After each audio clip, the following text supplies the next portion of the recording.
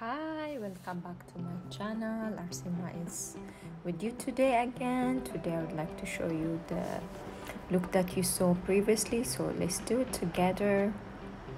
So at here I'm using paint pot from MAC, which is in ground black. I'm applying it with 2-to-1 brush. Now I'm using texture eyeshadow just to contour or to get a dimension for my eyelid. Blending this eyeshadow all over my, I'm trying to get, I'm not applying exactly on my crease. I'm going above my crease and I'm blending it under on my lower eyes, which is to get that warm look. This eyeshadow, it's a little bit of orangey warm tone eyeshadow. Now I'm using black stroke eyeliner from MAC. So I'm doing my eyeliner. This is how I do my eyeliner. This is the easiest way for me to do. I just follow my lower lash line and then draw the line. After that, it's easy for me to draw the other lines, and I easily connect the eyeliner. I'm trying to do a little bit bold eyeliner for my eyes.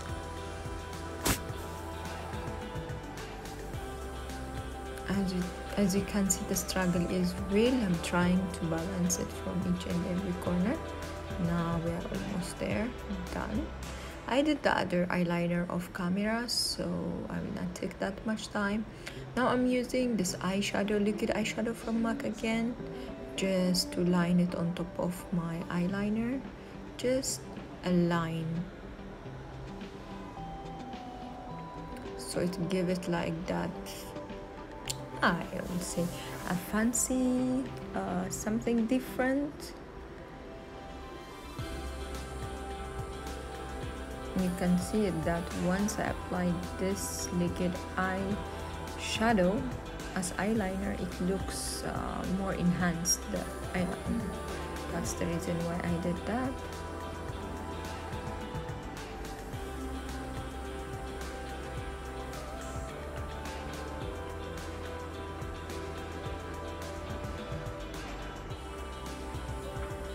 Now again, I'm taking this liner and I'm applying it on the corner of my eyes to give that dimension and to highlight my inner corner.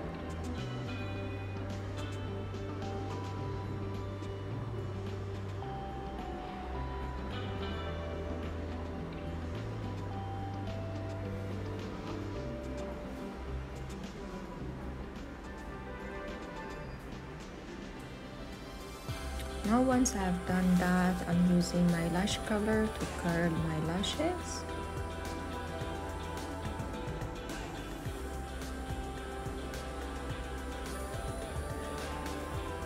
I'm using again my favorite mascara from MAC. And once that's done, I'm using this Devoted to Chili eyeshadow just to make it more warm and to match my lipstick. It's a orangey red tone, so I'm doing that on my eyelid, on my above my crease, to get that warm depth of eye look that I wanted.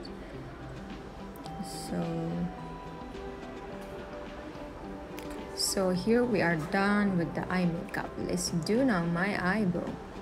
So eyebrows, as you know, always I brush my eyebrows upward before I start shaping them. So that's what you have to do all the time, so you can see the gaps and where you have to fill, and you don't have to fill everywhere.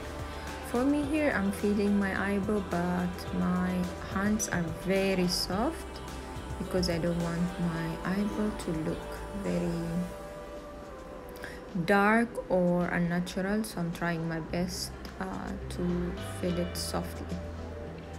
So I'll do the same thing in my other side of eyebrow. Now I'm filling the gaps that I have.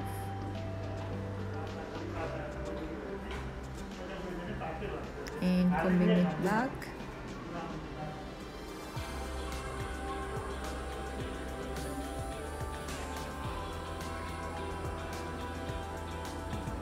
So what do you think? For me, I like the look.